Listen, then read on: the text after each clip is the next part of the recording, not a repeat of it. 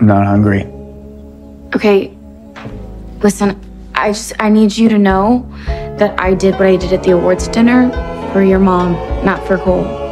I didn't want her big night to be completely ruined.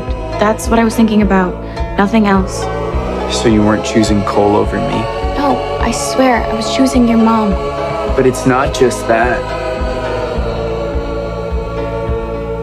You didn't tell me that the extra credit assignment was for him. You let me think it was for you. Mr. Chowdhury asked me to give it to him.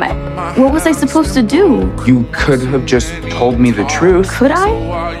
You and Cole have been at each other's throats. I didn't want you to read too much into it. You really think I'm that much of a dick that you can't talk to me? Well, I wasn't gonna say it.